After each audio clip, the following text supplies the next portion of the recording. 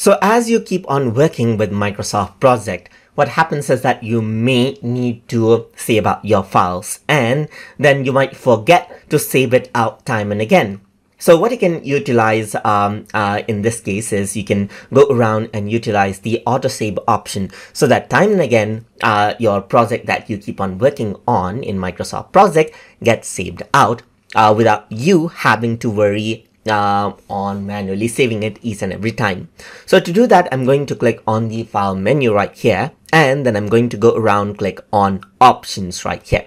So once you do that, over here you can see save is an option, and here you can see that right now this is being saved out in the project format by default and is being saved out right here.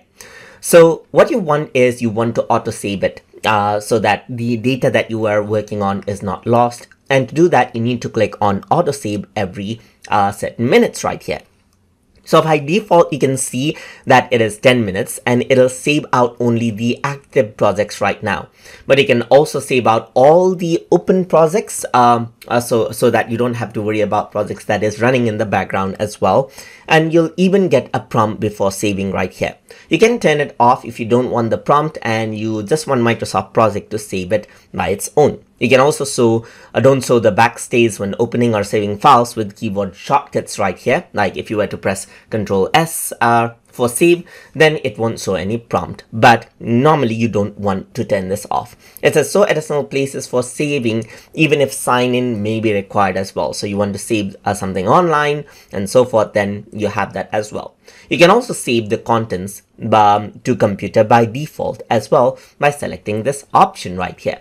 So let me just keep this, and let's say I want to save the project every 1 minute or so. I want it to auto save. Then if I were to press OK, then in the file that you're working on, it'll auto save it out. Microsoft Project will auto save out your project on its own, so that even if you forget to save manually, it'll just auto save it out every minute and you won't lose out on the information that you typed upon, even if you forget how to save out manually. And that is how you can utilize the AutoSave option inside of Microsoft Project.